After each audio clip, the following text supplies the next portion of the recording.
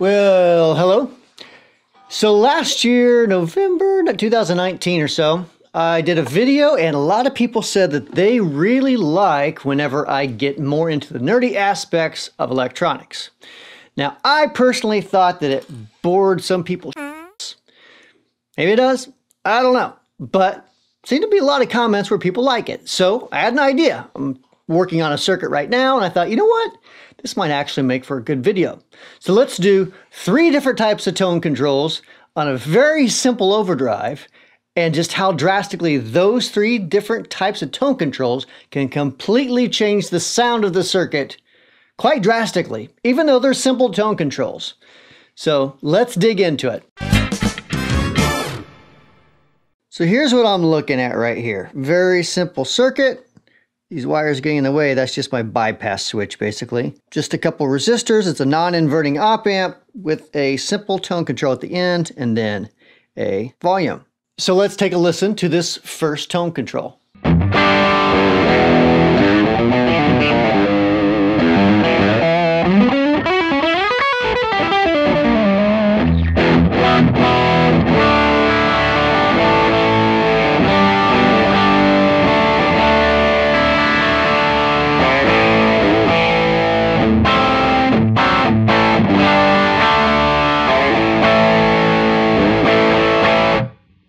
And that's with the volume set about halfway. I can brighten it up, I can darken it a little bit, but I want to try to get the same sort of type of tone, meaning I want a little bit of clarity. I don't want it too bright. I don't want it too dark. So that's kind of the edge I'm really teetering on right there, rather than do a 20-minute video of me fiddling a knob for 5 minutes at a time.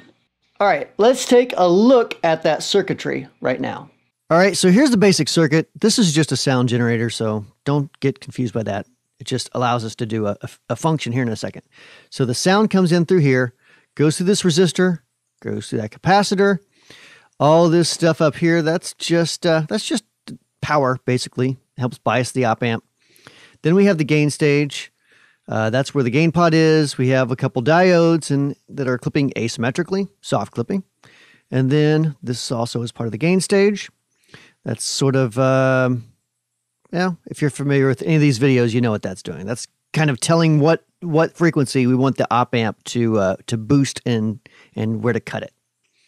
So we go out through this capacitor, and this is the tone control.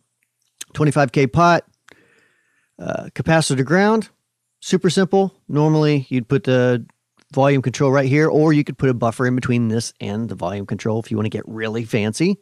But let's look at what happens. This is just a sweep of the pot. So you kind of see what happens. Again, 400 hertz is fairly mid-rangey, right? Low mid-range, let's say.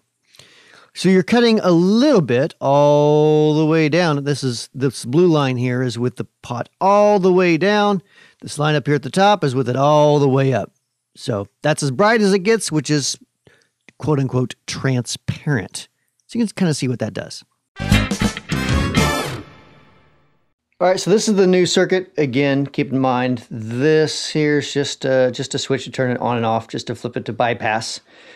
But more importantly is the little circuitry around it, which you can't really see a whole lot. So we'll talk about the circuit here in just a second, but that's what it looks like. Just another simple tone control. So now I have the traditional Big Muff style circuit. Now, it's called the Big Muff tone control because I think it was popularized by that. What it actually is, to get a little geeky with you, it's a high pass filter and a low pass filter, and kind of like a blend control between the two. You're kind of panning between the high pass and the low pass. So it's going to be like really bright on one side and really dark on the other.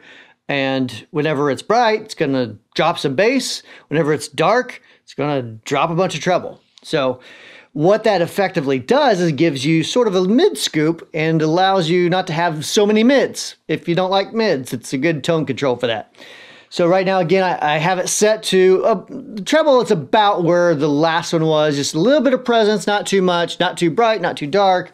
And again, with all this, the other controls are the same. Volume's the same, same level, the output level rather, and the gain is cranked all the way up. It's just a soft clipping circuit.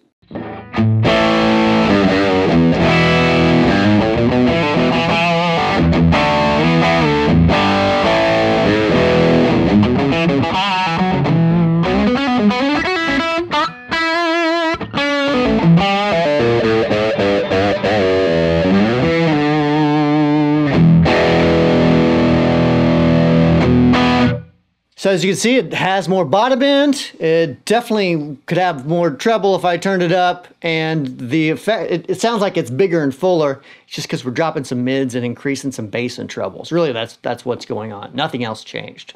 Let's talk about that in a little more detail.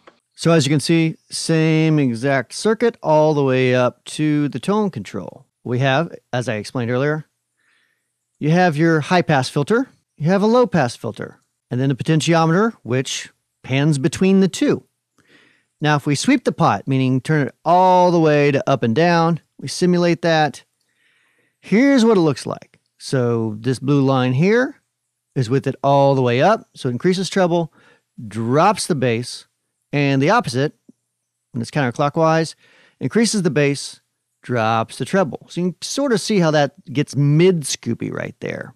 But let's stop sweeping this and let's just look at what happens when the tone control is centered. So this is the tone control center. Now don't get confused. That looks gigantic, but you have to look at the scale over here. So it's not that huge, but it is a little significant. So that does tell you that it dips right around 800 to 1000 hertz. Another way of doing the Big Muff style tone control is simply to do the opposite. So taking the low pass filter and the high pass filters and setting them in such a way as you get an actual mid bump. You still can cut some bass down, you still can increase some treble, but rather than having a scoop because of where the filters are placed, now you have a mid bump. So let's play that.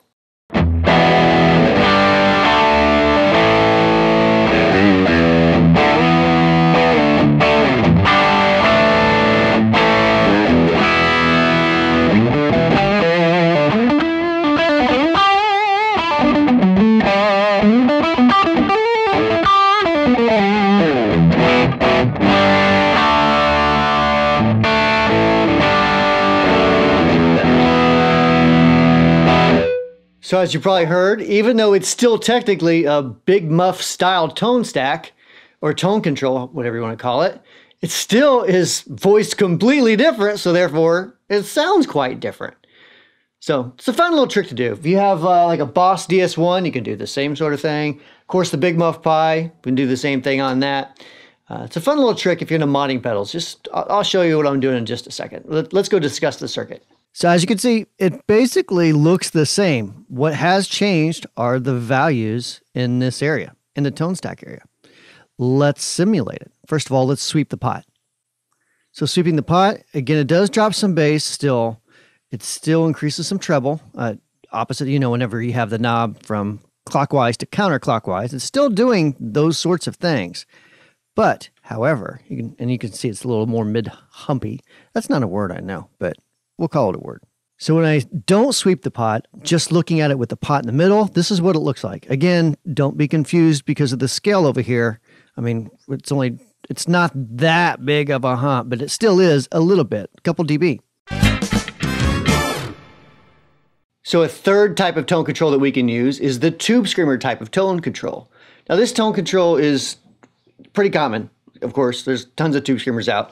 Basically what it's doing when you roll all the way down, it's making a low pass filter, which cuts off some highs. When you boost it up, you're increasing the gain in the next op amp, which is then boosting highs.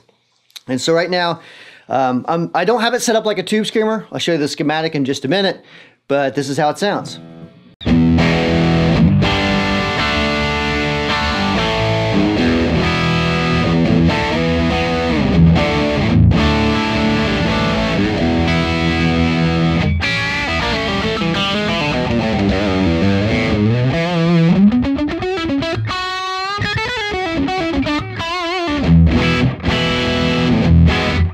All right, so let's discuss the circuit now. Here's the basic circuit. As you can see, it has changed a little bit. This stage is still the same. However, instead of going to a tone stack that was passive, we're now going to more of an active style tone stack. So we're going from one op amp into another op amp. Here's the tone control. And this is just, again, pulled from a tube screamer. Let me change this value real quick because I forgot to change that value. And let's see what it does. Let's sweep the tone stack. Now you'll see this stuff is bunched up a little bit here in the middle. The taper on a typical potentiometer on a tube screamer type circuit is kind of different. It's different than like a linear style or an audio taper or a reverse audio taper. It's just a little different in order to make it work a little better. So keeping that in mind, because this is done in a linear fashion, so imagine the line going up a little bit. I can't simulate this with Circuit Lab, at least that I know of. But you can see what the extremes do. So this is boosted, and this one is cut. So it is unique. I do like it. It's a little more flat. Without sweeping it, let's see what it does. All right. Without sweeping it, and with the tone control set in the middle, assuming it was linear, which as we know, the tone control, or the potentiometer on a tube screamer is not linear. But if it were, this is what it would look like. It cuts by a couple dB. Again, this is not a gigantic cut like it looks like, because we have to take the scale on the side into account.